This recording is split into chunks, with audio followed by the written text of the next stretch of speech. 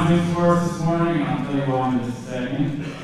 This Wednesday, we have our last Advent service already. The service is at 12:15. It's going to be preceded by a little lunch, a little light lunch and fellowship there at about 11:30 in the morning. That's going to be down in the fellowship hall. We also have Christmas Eve coming on Sunday. I hope everybody's ready for that. That morning, we're going to have our usual two services. There's going to be the 8 o'clock service and the 10:45. But in between, instead of the Bible study, you guys are all invited to come down to the fellowship hall. We're going to have a little time of fellowship. That's what the building's for. We're going to have some breakfast and drinks and that sort of thing. So everyone's invited to that as well. We also have a Christmas Eve service, 7 p.m. That Sunday. So we'd love to see all of you back for that. And then, of course, Christmas Day, one more service. If that wasn't enough for you. 10:45 a.m. on Monday. We get one more service. If you notice, there's not a lot of bad jokes this morning so far. That's because Jason's not here. He's sick. So we're blessed instead to have James Cleveland with us this morning. He's going to deliver our sermon today and start us with our invocation. Go ahead.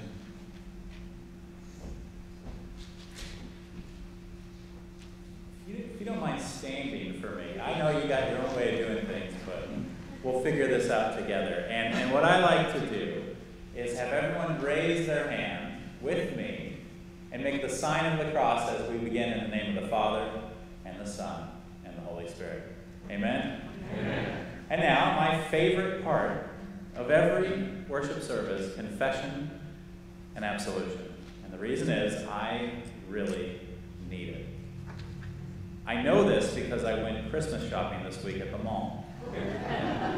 Sometimes I think I have my life together and that I'm a forgiving person, and then I have to deal with holiday traffic, finding a parking space, navigating the mall, dealing with kids crying, all those kinds of things. And I am reminded time and time again of a particular prayer that I like to pray from our Divine Service book. You've maybe heard it before, but I like to use it as a call and response prayer. So if you'll repeat after me this confessional prayer. Most merciful God, we confess that we are by nature sinful and unclean. We have sinned against you in thought, word, and deed. By what we have done and by what we have left undone. We have not loved you with our whole heart. We have not loved our neighbors as ourselves. We justly deserve your present and eternal punishment. For the sake of your Son, Jesus Christ, have mercy on us, forgive us, renew us, and lead us, so that we may delight in your will, and walk in your ways, to the glory of your holy name. Please look up. It's my joy not only to remind you that you're forgiven, but to actually place it on you. As a called and ordained servant of our Lord and Savior Jesus Christ, I forgive all your sins in the name of the Father, and the Son, and the Holy Spirit. Amen? Amen. All right, let's sing.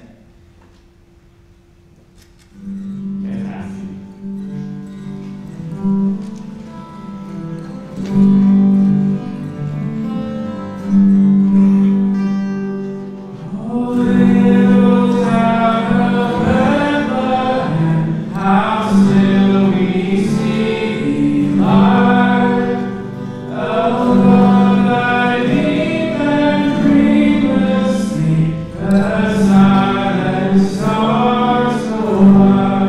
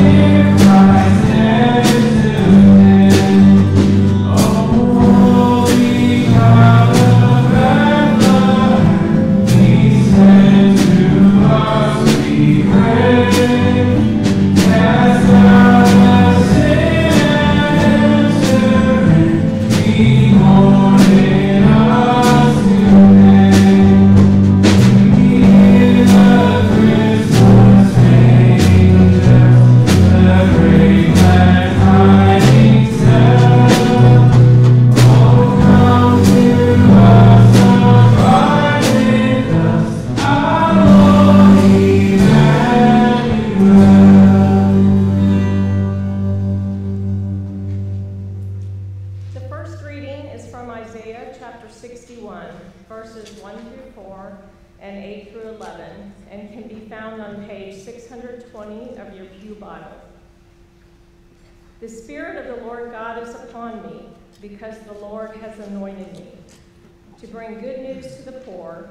He has sent me to bind up the brokenhearted, to proclaim liberty to the captives, and the opening of the prison to those who are bound, to proclaim the year of the Lord's favor, and the day of vengeance for our God, to comfort all who mourn, to grant to those who mourn in Zion, to give them a beautiful headdress instead of ashes, the oil of gladness instead of mourning, the garment of praise instead of a faint spirit, that they may be called oaks of righteousness, the planting of the Lord, that he may be glorified. They shall build up the ancient ruins. They shall raise up the former devastations. They shall repair the ruined cities, the devastations of many generations. For I, the Lord, love justice. I hate robbery and wrong. I will faithfully give them their recompense, and I will make an everlasting covenant with them. Their offspring shall be known among nations, and their descendants in the midst of the peoples. And all who see them shall acknowledge them, that they are an offspring the Lord has blessed. I will greatly rejoice in the Lord. My soul shall exult in my God. For he has clothed me with the garments of salvation. He has covered me with the robe of righteousness, as the bridegroom decks himself like a priest with beautiful headdress, and as a bride adorns herself with jewels. For as the earth brings forth its sprouts, and as a garden causes what it has sown to sprout up, so the Lord God will cause righteousness and praise to sprout up before all nations. This is the word of the Lord.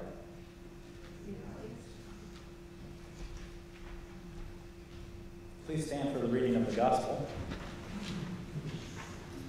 A slight change to what might have been in your bulletin. I called an audible so that the reading would match up with the sermon. So it's actually going to be Matthew chapter 25 today, verses 14 through 30. Again, it will be like a man going on a journey who called his servants and entrusted his wealth to them. To one he gave 5 bags of gold, to another 2 bags, and to another 1 bag, each according to his ability. Then he went on his journey. The man who had received 5 bags of gold went at once and put his money to work and gained 5 more bags. So also the one with 2 bags of gold gained 2 more. But the man who had received 1 bag went off, dug a hole in the ground, and hid his master's money. After a long time, the master of those servants returned and settled accounts with them. The man who had received 5 bags of gold brought the other 5. Master, he said, you entrusted me with 5 bags of gold. See, I have gained 5 more. His master replied, well done, good and faithful servant. You have been faithful with a few things. I will put you in charge of many things. Come and share your master's happiness. The man with 2 bags of gold also came. Master, he said, you entrusted me with 2 bags of gold. See, I have gained 2 more. His master replied, well done, good and faithful servant. You have been faithful with a few things. I will put you in charge of many things. Come and share your master's happiness. Then the man who had received 1 bag of gold came. Master, he said, I knew that you are a hard man, harvesting where you have not sown and gathering where you have not scattered seed. So I was afraid and went out and hid your gold in the ground. See, here is what belongs to you. His master replied, you wicked and lazy servant. So you knew that I harvest where I have not sown and gather where I have not scattered seed. Well, then you should have put my money on deposit with the bankers. So then, when I returned, I would have received it back with interest. So take the bag of gold from him and give it to the one who has 10 bags. For whoever has will be given more, and they will have an abundance. Whoever does not have, even what they have will be taken from them. And throw that worthless servant outside into the darkness, where there will be weeping and gnashing of teeth. This is the word of the Lord. Please join me in confessing with Christians throughout the ages and around the world, the Apostles' Creed. I believe in God the Father Almighty, maker of heaven and earth, and in Jesus Christ, his only Son, our Lord, who was conceived by the Holy Spirit, born of the Virgin Mary, suffered under Pontius Pilate, was crucified, died, and was buried. He descended into hell. The third day he rose again from the dead. He ascended into heaven, and sits at the right hand of God the Father Almighty. From thence he will come to judge the living and the dead. I believe in the Holy Spirit, the holy Christian Church, the communion of saints, the forgiveness of sins, the resurrection of the body, and the life everlasting. Amen. You guys can see.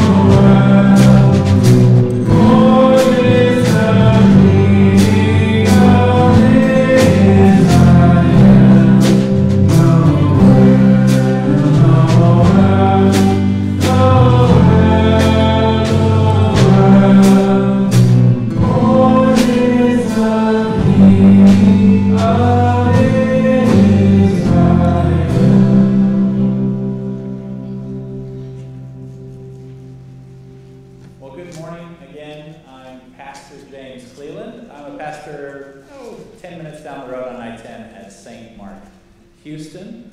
I got a text message last night that Jason needed someone to fill in for him. So I'm going to apologize. This is a leftover sermon. And it's a leftover sermon from Thanksgiving Sunday. And it's a leftover sermon about Thanksgiving leftovers, so it kind of works. We just wrapped up a sermon series at St. Mark called The Tipping Point. It was a series all about how God fills us with his gifts. Gifts of grace, forgiveness, mercy, love, skills and talents and time and money. And how he uses those gifts in and through us, how they overflow from us into other people. It's about those gifts that we're given reaching a tipping point. So I apologize that today is a leftover sermon, but I think it works well because we're entering into a season where we are celebrating the gifts that God has given us and how they flow into other people. So my favorite way to talk about God's gifts is through food metaphors. I love food, and there's one particular meal that I love above all other meals, and that's Thanksgiving dinner. I love it. Everything about it. I love Thanksgiving because it's kind of the unofficial start to the Christmas season. I love it mostly because of the meal, though. I love turkey. Absolutely. Fried, baked, whatever. I love gravy. Hand me a glass of it, I'll drink it. Don't tell my cardiologist. I love the green bean casserole even, and the other, sides that people tend to ignore. I love them. I love the fact that in America, we have a meal where we celebrate abundance and the tipping point that God has given us. And we share it with our friends and neighbors. I love it. Food, faith, fellowship on Thanksgiving.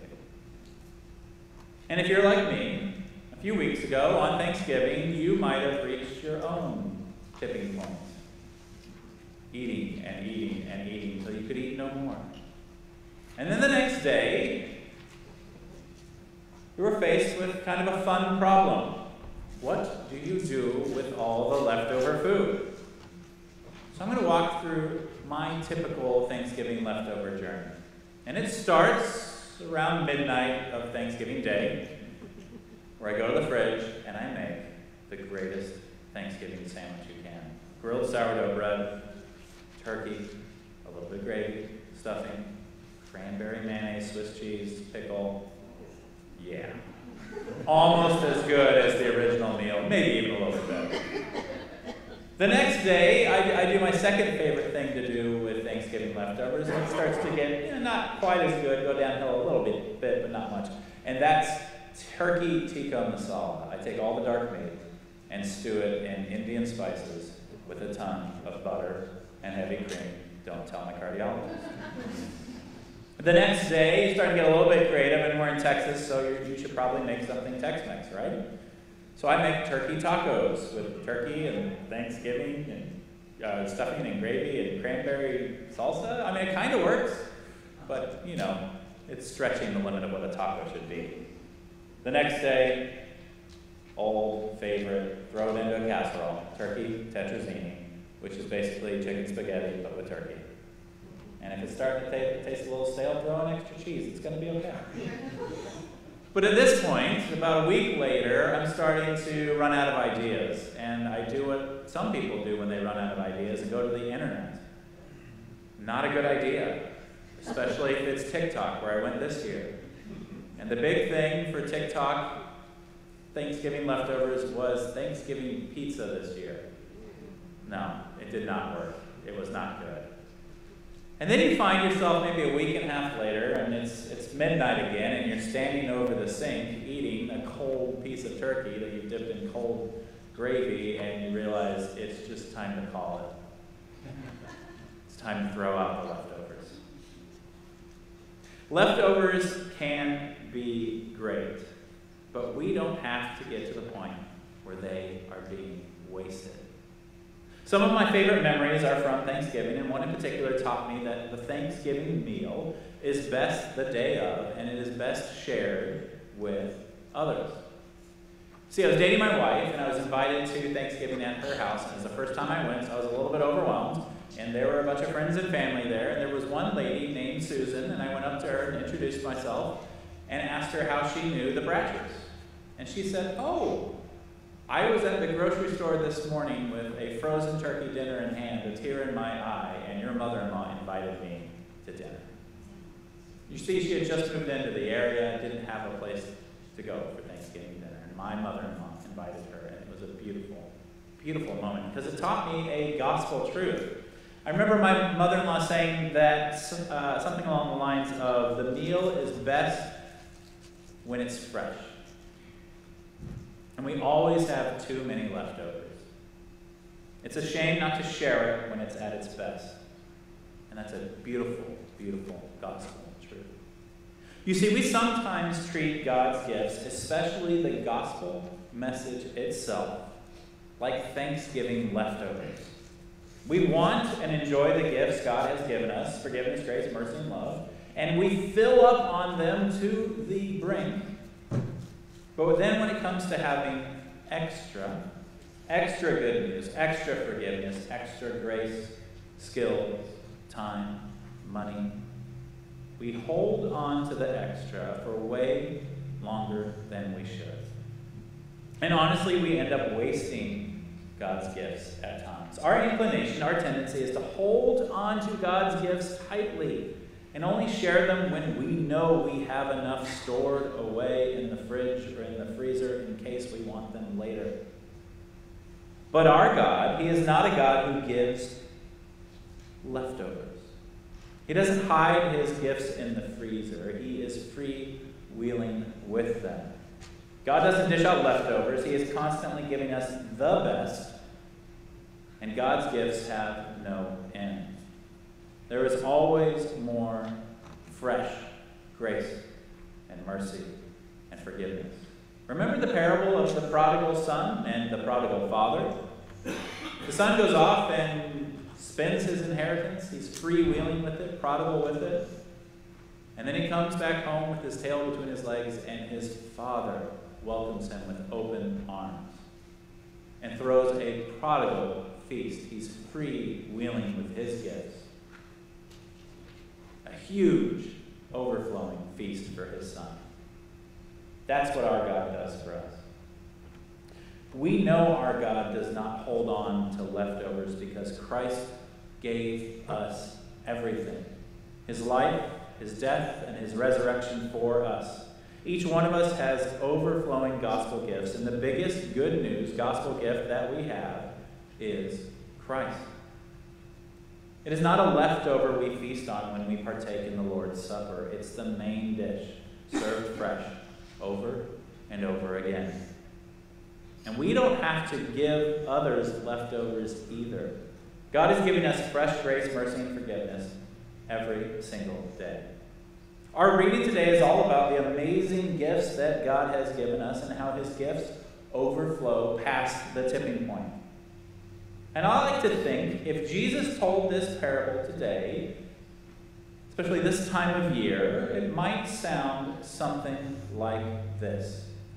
The parable of the turkeys. You know what it looks like when God is in control? When He is reigning as king? It looks a lot like a regional manager of a paper company who is about to go on vacation to Jamaica for the holidays. Before he leaves, he called his employees to the conference room for a meeting. To the assistant to the regional manager, he gave a 15-pound Kelly Bronze Heritage turkey, the Rolls Royce of turkeys, priced at $14 a pound. To his second-best salesman, he gave a 13-pound Whole Foods Market organic young turkey priced at $4 a pound. And to the temp, he gave a 12-pound Walmart Great Value turkey priced at $1 a pound. Each employee was given a turkey based on his talents and skills. And then the boss left for Jamaica. The one who received the Rolls Royce of turkeys wrapped the turkey in bacon, stuffed it with a Berkshire pork sausage dressing, and slow roasted it to perfection. He then invited his new neighbors who had just moved to America over for their first Christmas feast and served the heritage turkey with all the traditional sides. There were no leftovers. The second-best salesman who received the organic Whole Foods Market turkey injected his turkey with butter and spices and deep-fried it. He brought his turkey to his girlfriend's family's get-together in an attempt to impress her and her family. It worked, and there were no leftovers. But the temp who received the great value turkey emptied out the freezer in the break room and left his turkey at work over the Christmas holiday. He turned down the multiple invites he had for dinner and ordered a pizza which he ate alone at home. There were leftovers, which he eventually threw away. After a couple weeks, the manager returned and called a meeting where he asked his employees what they did with their turkeys. The assistant to the manager said, "Sir, I wrapped your turkey in bacon, stuffed it with sausage, and served it to my family and new neighbors. It was a huge hit. Also, my neighbor just happens to run a print shop and is now a new client." The manager replied, "Great job. You are an amazing and faithful assistant. You proved that you can be trusted with even a small gift. Now I will put you in charge of much more. I'm having a party tonight with very important clients. You are invited." The salesman who received the organic Whole Foods turkey reported to his boss how he deep-fried the turkey and brought it to his girlfriend's house and how it was a huge hit. He also reported that he too signed a new client at his Thanksgiving or Christmas get-together. The manager replied, "You too have proven that I can trust you with a little and can trust you with even more. You are also invited to my party this evening." Then the temp who received the great value turkey spoke up and said, "Sir, I know that you are a nightmare boss who is never happy no matter what I do. Plus, you close sales that I started and call my clients without my permission. I didn't want to make you upset, so I cleared out the break fridge and put your turkey in there. You can have it back." His manager responded, "You horrible and lazy temp, if you really think that I call your clients and close your sales, then you should have at least given the turkey to another salesman who would have cooked it and shared it with potential clients. Then, when I returned, there would have at least been a chance that someone enjoyed the turkey, and maybe someone would have landed a client. Take the turkey away from him. Give it to the assistant manager. To all who I have given gifts to, even more will be given, to the point where there will be even extra. But to those who despise my gifts, I will take away all my gifts. Please escort this temp out of the office and onto the street. Let him see what it's like to live without my gifts. It will be harsh." Whenever I read a parable, either the original or a retelling, I ask this question first. Who is Christ in the parable? And I'll give you a hint. In the parables in the Bible, Christ is usually the one in charge. The king, the manager, or he's the one doing the real work, sowing and reaping. So in this version of the parable, Christ is the boss, who's about to leave for a time, but return. See, you remember, this parable is part of a bigger discourse, where the disciples really are acting like kind of dumb sheep. Jesus keeps saying time and time again, "I'm going to be leaving, but you're going to be okay. I'm going to be leaving, but you're going to be okay." And the sheep, the disciples, are freaking out. "You're saying you're going to leave. Are we going to be okay?" And he keeps reminding them, "You're going to be okay. I've got you. As things fall apart around you, remember that I care for you in small and big ways." That's his message throughout this end of the world discourse that he gives. So then we have to ask ourselves, what's the turkey in the parable? In the original parable, it's sometimes called talents, which is a fancy word for big bags of gold. What are the bags of gold? What's the turkey? First and foremost, I want you to realize it's not necessarily talents you have. It's the message of the gospel. That's the biggest gift you have been given. It's the message that you are completely right with God, the creator of the universe, not because of anything you have done, any of the work you've done or tried to do or left undone. You are right with God because of the life, death, and resurrection of Christ given to you as if it's your own. All of his rightness, his righteousness, all of his work given to you, and you get credit for it. You're right with God. That is the turkey. That's the gift you've been given. Secondly, the bag of gold, the talents, the turkey is also those other gifts that God gives you. As you rest in the true gift of the gospel, you can start to think about the other gifts God has given you, the gifts that flow out of the gospel, what I like to call gospel gifts. Your time, your skills, your love, your mercy, your forgiveness, your grace you show others. And yes, your money and more tangible gifts that God has given you. So then we have to ask ourselves, who are we in a parable? And it's usually not an answer you like to hear. It's usually whoever's struggling in the parable.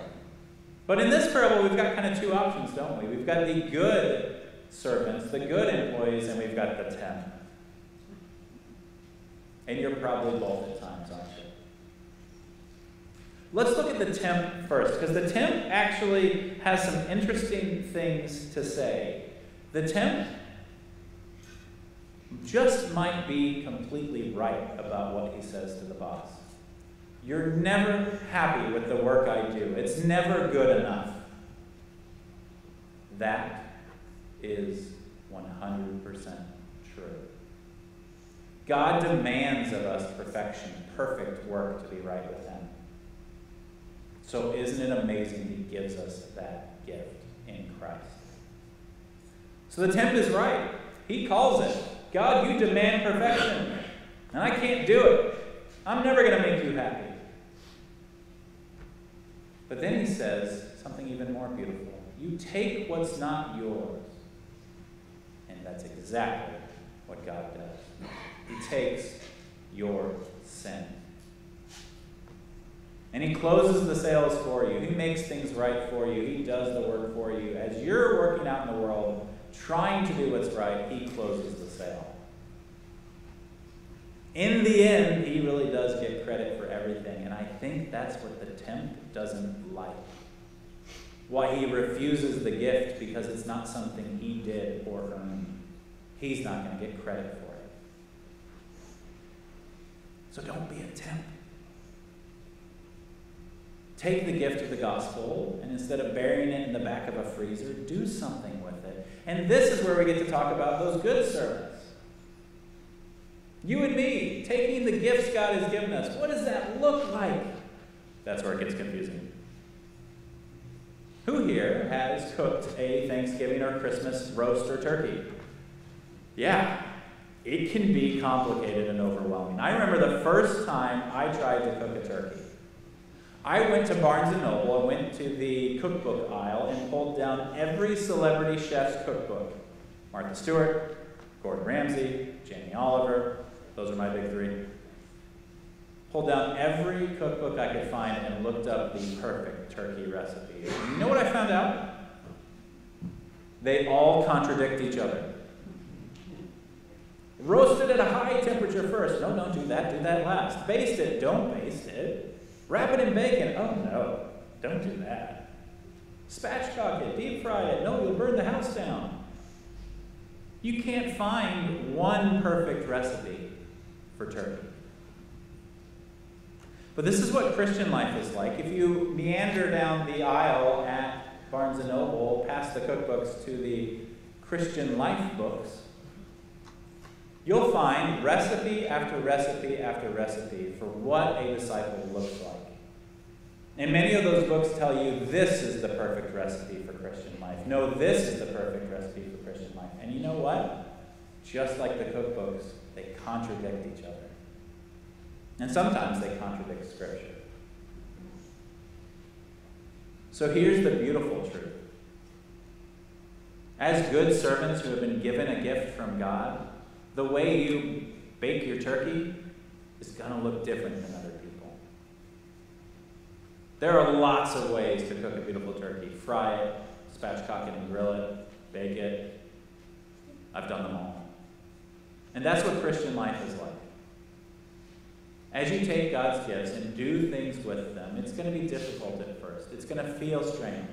It's going to get easier over time, and you're going to see other people's recipes, and you're going to learn different things, and you're going to find there are infinite ways to put God's gifts at work. The only thing you shouldn't do is leave it in the freezer or serve it cold to other people. One final story before we wrap up. The best Thanksgiving meal I ever had started off as the worst Thanksgiving I ever had. I had moved to Georgia right out of college and looking for a job, and what I ended up with was a security guard position at a private school. And my job was, when the school wasn't in session, my job was to tell people to leave the campus. And it was a cool campus. Football field, playgrounds, walking tracks, all that stuff, a lake. My job was to tell people not to have fun, to leave. And I drew the short straw and had to be the security guard on Thanksgiving Day from 9 a.m. to 9 p.m. My first Thanksgiving away from my family. I don't think I mentioned this before. I cry quite a bit, but most of the time I cry over food. And I had a rough day that day shopping for my frozen Thanksgiving meal that I took to my job. And then spent the whole day watching families who had just feasted on their feasts at home, coming and trying to walk off the calories, and me telling them, no, you gotta go home. And at 4 p.m., a lady showed up with her dog to go for a walk, and I had to tell her, no, leave. And I was almost at my tipping point. And she stared at me, gave me a look, and finally just left. Hour and a half later, as I'm sitting down with my frozen cardboard turkey meal, I see that lady show up again and start to get out of her van. And I walk outside, past my tipping point, losing it. Crying over the food, crying over not being with my family, and crying that I got to deal with this lady again. And I walk up towards her. She gets out, and I say, ma'am. And she says, hold on, young man. The finger raised in the air. And I don't know if you've ever been a young man before. The last thing you want to hear is young man. But I did. I waited for a second as I composed myself. She walked around the back of her van, opened up the hatch, and starts to hand me hot, steaming dishes of turkey, mashed potatoes, gravy, green bean casserole, all the fixings. Best Thanksgiving I've ever had. Her tipping point, her sharing the gift she had with me, I don't even know her name, changed my life that day. She didn't literally share with me the gospel, but she shared with me the gospel.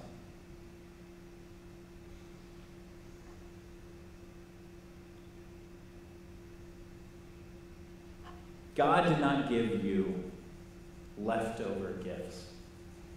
God joyfully shared his best with you to the tipping point. He gives you the gift of Jesus Christ's life, death, and resurrection for you. You get to rest in the truth that he will do all the work of making things right between you and him, and will return and make all things right. In the meantime, as he fills you to the tipping point, he will joyfully use you and others in beautiful and unexpected ways to share his gospel, his good news and gifts with others. And that is some seriously good news that you can rest in and be thankful for. Amen? Amen. Please join me in prayer. Father God, we thank you for joyfully sharing your best with us. We thank you for filling us to the tipping point each and every day. Help us to not treat your gifts like leftovers, but to share our best with others the same way you did when you shared your Son. Work in and through us, and despite us, to joyfully share the gospel message with others. Help us not to treat the skills, time, and money you have gifted us as mere leftovers, but instead inspire us and enable us and equip us to share your gifts in creative, unique, and unexpected ways. Amen. Please stand.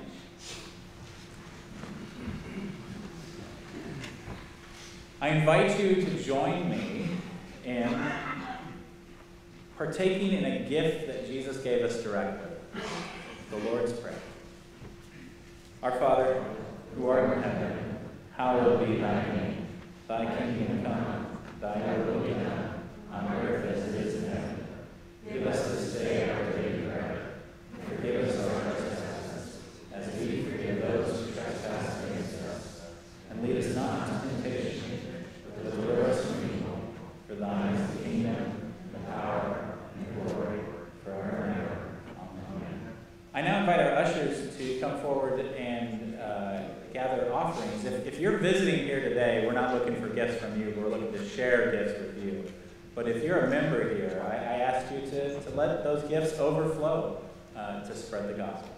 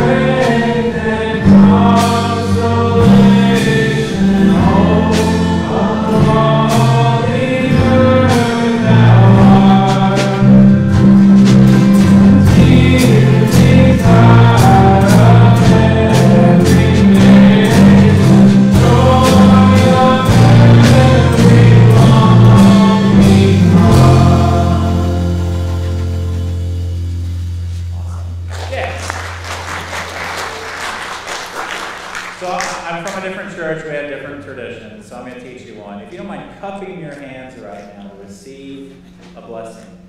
The Lord bless you and keep you. The Lord make his face shine upon you and be gracious to you. The Lord look upon you with favor and give you his overflowing peace. Amen. Amen. You have been blessed to be a blessing. Go in peace and serve the Lord.